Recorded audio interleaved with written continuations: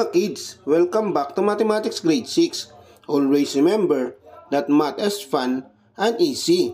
Mathematics Grade 6, first quarter, week 8, lesson 2. Our learning competency, solving problems involving division of decimals. Before we proceed to our topic class, let us have first a short review. What are the steps in solving word problem, or known as GAPSA? Number 1, given. Number 2, asked. Number 3, process.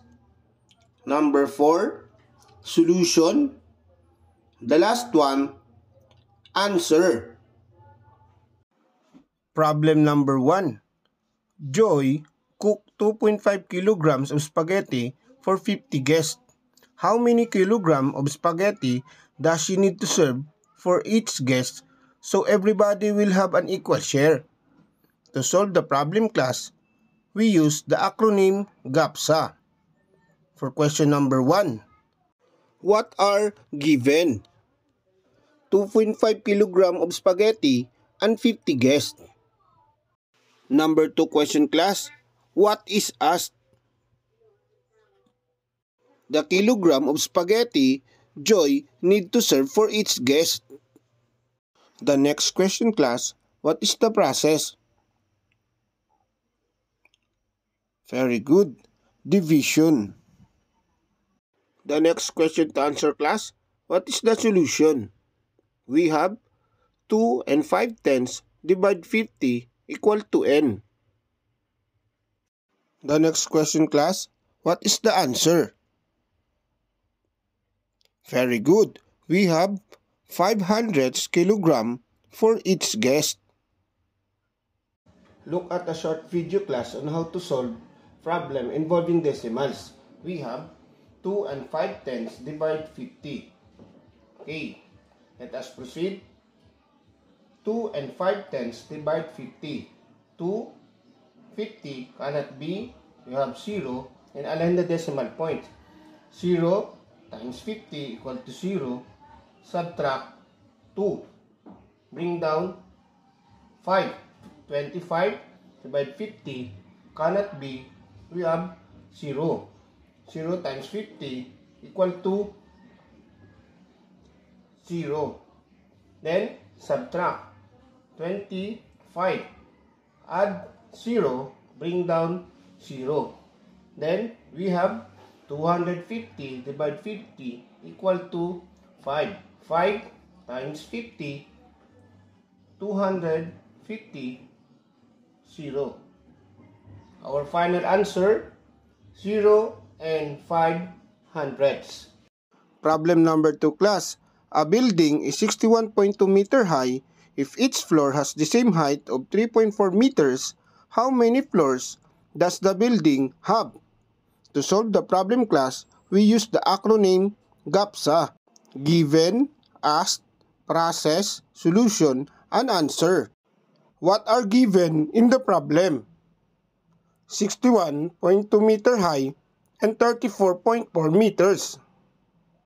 What is asked in the problem? The number of floors does the building have? What is the process? Division. The next question, class, what is the solution? 61.2 divide 3.4 equal to n. The last question, class, what is the answer? There are 18 floors in the building. Okay, another example, class, we have 61.2 divide 3 and 4/10.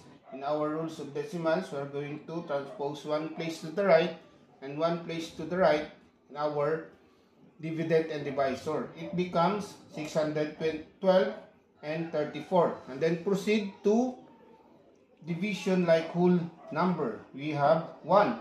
1 times 4 equal 1 times 34 equal to 34. Subtract 11, 7, bring down 2, and then 2.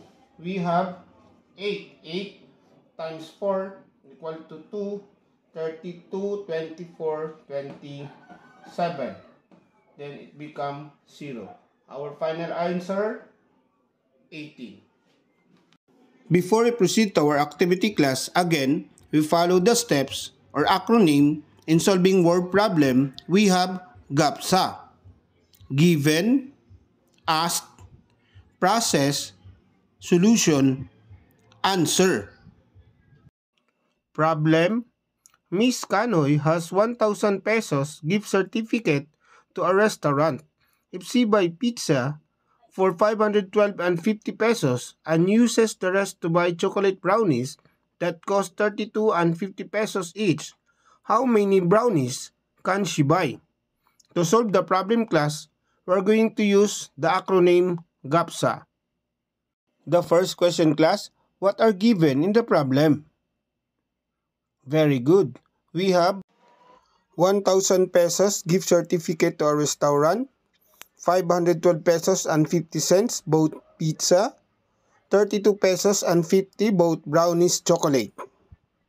What is asked in the problem? Very good. The number of brownies Miss Kanoy can buy. The next question, class. What is the process? Very good. Division. The next question, class. What is the solution?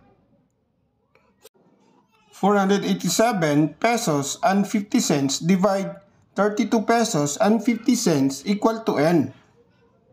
The last question, class. What is your answer? Very good. Miss Kanoy bought 15 pieces of brownies.